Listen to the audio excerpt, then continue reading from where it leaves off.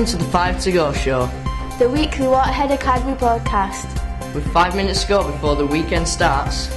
Let's recall all the events at the Academy this week and share news and views for the next. My name is Naima. And I'm Sam.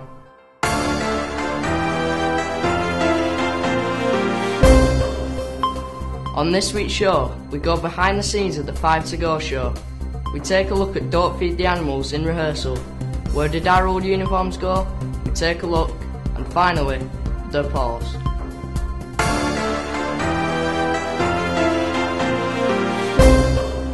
But first of all, let's go behind the scenes of our exciting new TV show. A crack team of talented students with an interest in media come together to create the show. This all takes place using our purpose-built TV studio. It all starts on a Monday morning. The editorial team receive the stories to be developed for the show. These are then researched and the script is written. The presenters then have the rest of the day to rehearse it. On the Tuesday, the studio production team assemble and record using our green screen. The camera is set up carefully so that the perspective matches our digital studio exactly. The green screen allows us to superimpose any background. We could just as easily be in the desert or even outer space. Our editors work hard on a Wednesday evening to put together the first rough cut. This is then approved by the editor-in-chief. The compositing team then remove the green background and composite the digital studio.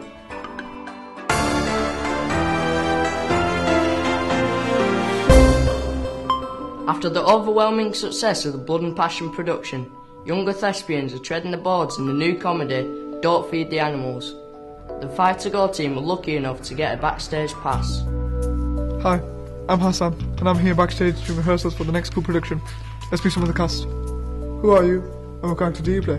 Hi, I'm James, and I play Pip, a depressed clown. Hi, I'm Adina, and I play Chloe, a bored teenager. Hi, I'm Ryan, and I play Zach, a circus kid. Hello, my name is Asya. I'm playing Tinkerbell in the play. She's an acrobat. It's about a group of kids who've got nothing to do and nowhere to go that help a circus that's in a lot of trouble. We've had to sell all their animals, including Tiny the elephant. So, can I have a sneak preview? Yeah, but you're going to have to get out of the way.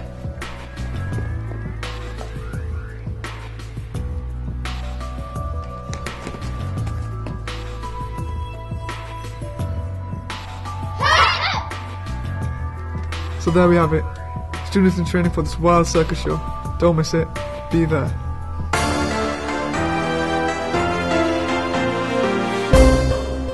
You may remember a while back handing in your old school uniform while collecting your new one.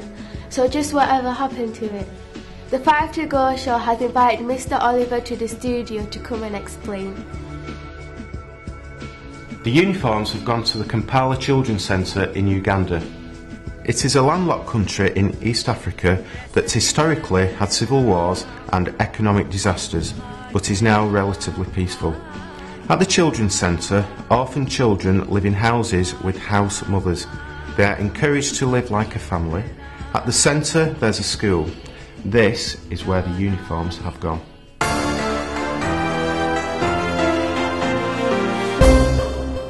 And now for our final feature. The Academy can be such a busy place with the things we do. Sometimes we need to stop and reflect on the world around us. Sometimes we just need to pause. A shamrock, a thistle, a rose, and a daffodil. I guess you know what they have in common? Well, today is the 1st of March, and that is St. David's Day. If you know anybody who's Welsh in the Academy, this is their special day.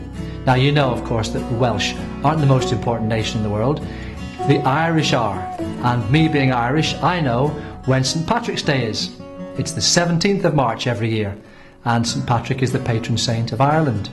The Scots in our staff and in our student bodies will know that St. Andrew's Day is the 30th of November.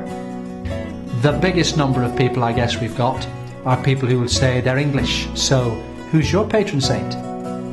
And when is the patron saint of England's special day? In all of my time teaching in schools, this is the question that nobody's been able to answer. The Irish know, the Scots know, the Welsh know, but the English don't know that St. George's Day is... Do you know? April the 23rd.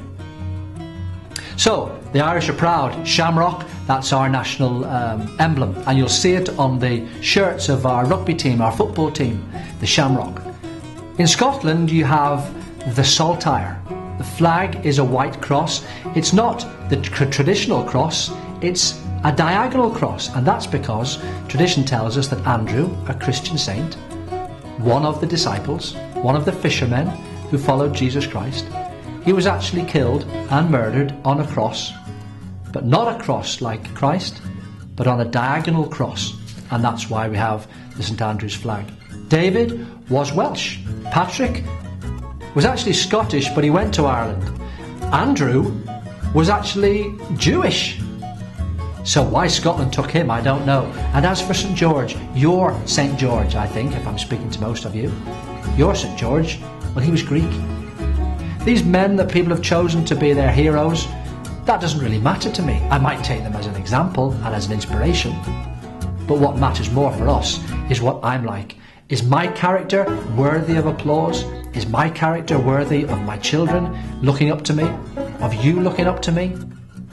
And when you behave around school, or outside of school, in the street, or at home, do you think your parents and your friends look to you and say, he's a good man, she's a good young woman? So, whoever our patron saint, today St David's, what are we like as characters? That's what matters. Have a good weekend.